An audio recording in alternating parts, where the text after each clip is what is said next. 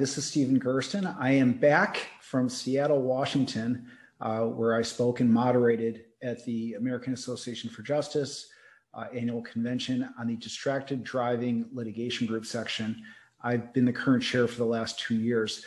I just wanted to give you what really struck me from the conference, because I thought it was what was amazing about the Distracted Driving program this year. It was our first ever education program for the lawyers there.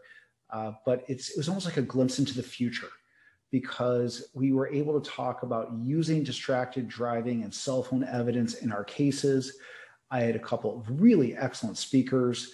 Jay Vaughn from Kentucky, a good friend of mine, spoke about using evidence of distracted driving in car accident and truck accident cases.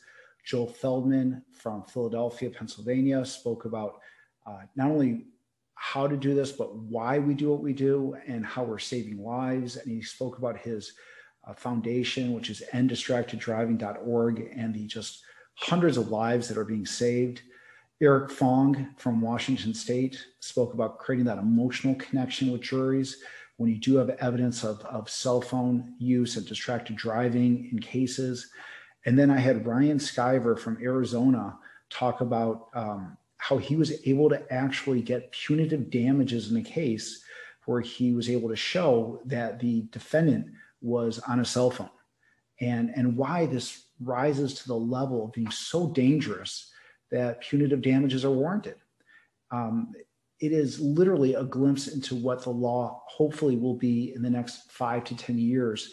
And it was so exciting. And it was just a great experience. I was so glad to not only put it on and moderate the program, but to just share it with so many lawyers out there. So just wanted to say it was a great experience, and it's good to be back home. Take care.